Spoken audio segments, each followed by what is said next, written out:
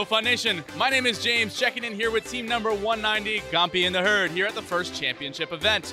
This incredible robot has won every district event it went to, even their field at the New England District Championship. Just incredible. They can even do Algae in the net. Here with me to talk more, I have Adnan, Grace, Jasmine, and Anshu. Let's find out so much more on Behind the Bumpers.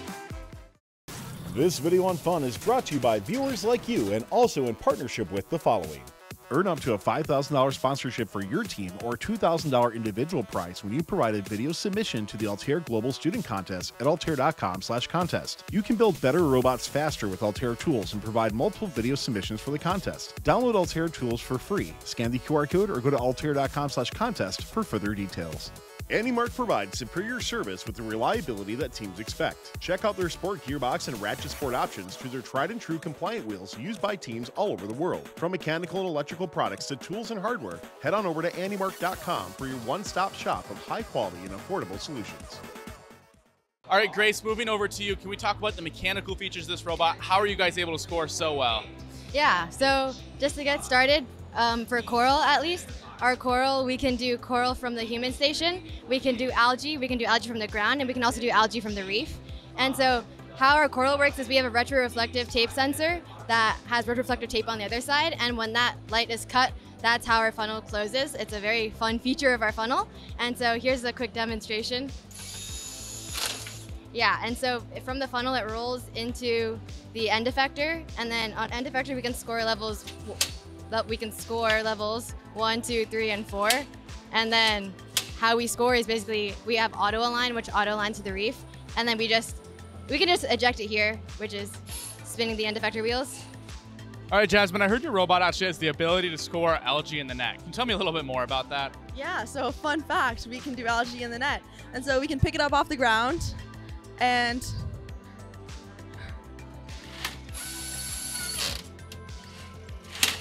place it in the barge. And we can also do algae in the processor.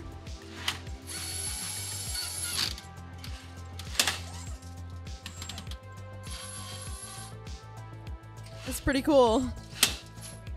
Impressive abilities. So I really like this this intake you have here for the algae. Can you tell me a little bit more about that? What was the design process and maybe prototyping look like for this algae mechanism? Yeah, so mainly we wanted something that could fit on with the mechanisms that we already had. And so it's pretty compact and it fits around everything and essentially just extends and the roller spins and then allows the algae to come right into the claw that we have right here. Very cool. So moving now over to Adnan, can you tell me a little bit more about the climber mechanism you guys have? Heard it works pretty well for you. So how did you guys discover the design and what is that like for Gompei?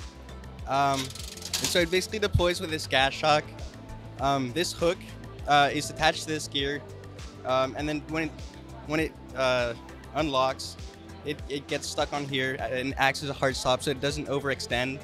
And then from this point on, the robot keeps driving forward into the cage, which this grappling hook can catch.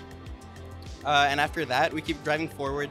This hits the bottom of the cage and then tips, which activates some limit switches, which can then make the robot pull this string and climb.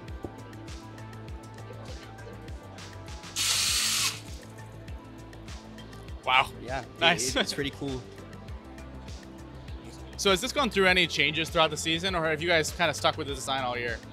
It's gone through many changes, actually. We originally had this part up here, and it kind of stung out after this deployed.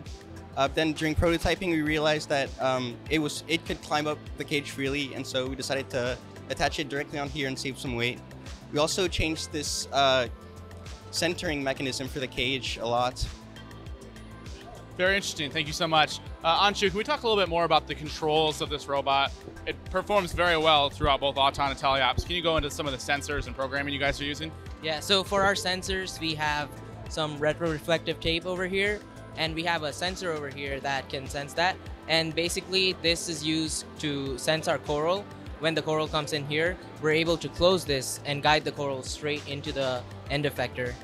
And on this side of the robot, we have a hard stop here. So when the coral comes in here, and this is trying to push back in, when we sense a higher velocity, we can say that we have a coral. Then we also have this arm over here, and what we're doing with the arm is that when we have an algae, we're constantly feeding it some voltage based on how much current we're drawing. So if the algae is pretty far out,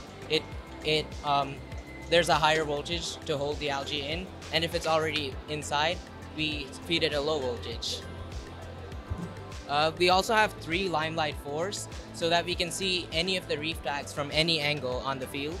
And what these do is they allow us to auto-align to any face of the reef from any angle, and that really helps with auto-scoring. Well, incredible controls. Thank you so much to your whole team for taking the time to talk to us today on Behind the Bumpers. My name is James for Fun Robotics Network. Thank you for watching. Thanks for watching. Don't forget to like, subscribe, and click the bell to stay up to date on future fun videos. AndyMark provides superior service with the reliability that teams expect. Check out their sport gearbox and ratchet sport options to their tried and true compliant wheels used by teams all over the world. From mechanical and electrical products to tools and hardware, head on over to andymark.com for your one-stop shop of high quality and affordable solutions. Earn up to a $5,000 sponsorship for your team or a $2,000 individual prize when you provide a video submission to the Altair Global Student Contest at altair.com/contest. You can build better robots faster with Altair tools and provide multiple video submissions for the contest. Download Altair tools for free, scan the QR code, or go to altair.com/contest for further details.